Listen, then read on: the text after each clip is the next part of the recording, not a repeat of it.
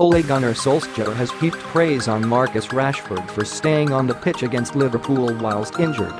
The Manchester United manager had to make 3 substitutions in the first half due to injuries to Ander Herrera, Juan Mata and Jesse Lingard. The Red Devils held on for a point against their rivals at Old Trafford, and Solskjaer thinks Rashford was key to the result. The Manchester United manager had to make 3 substitutions in the first half due to injuries.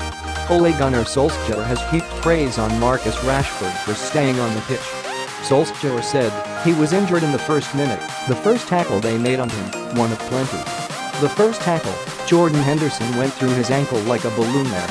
That was one of many fouls on him. If that's not an accumulation of fouls, I don't know." The United boss was unable to make a substitution to take Rashford off, having made 3 substitutions, and he was asked how worried he was about keeping him on. "Very, but you know he's a warrior, he's a Manc, and he knows what this means. We had to keep him on because we had already made 3 subs," Solskjaer added. Ole Gunnar Solskjaer was unhappy with the tackle on Marcus Rashford by Jordan Henderson. The Liverpool skipper stood on Rashford's ankle, and he was limping for the rest of the game. Rashford carried on playing because Solskjaer had used his 3 substitutes in the first half. Liverpool dominated possession during the game, but Solskjaer did not think United were troubled often.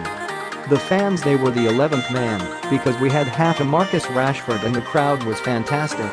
I cannot remember David De Gea having to make a save, so we kept them out of it and probably created 1 or 2 massive moments when we could have scored. Chris, if he was a striker, he would have got his studs on that one. Jesse's chance before he got the recurrence of his injury, that was the biggest.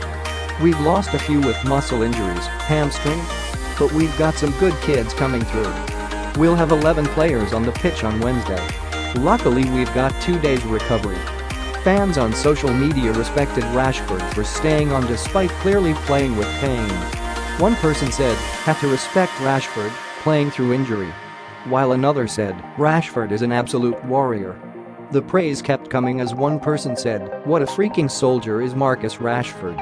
Injured and still powering through. That's my boy."